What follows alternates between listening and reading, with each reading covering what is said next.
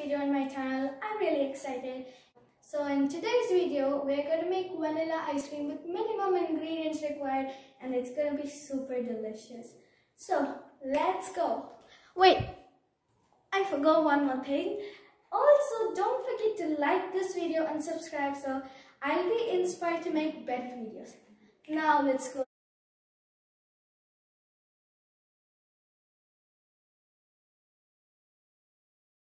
Time to add 1 tablespoon of corn flour.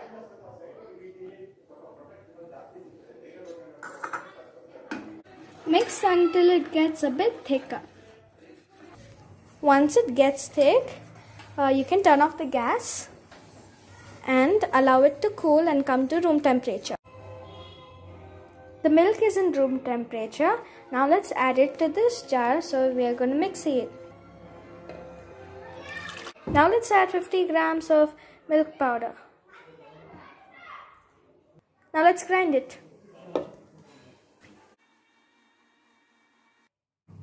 We finished grinding it. Now let's add a few drops of vanilla essence. I have ice cream vanilla flavor.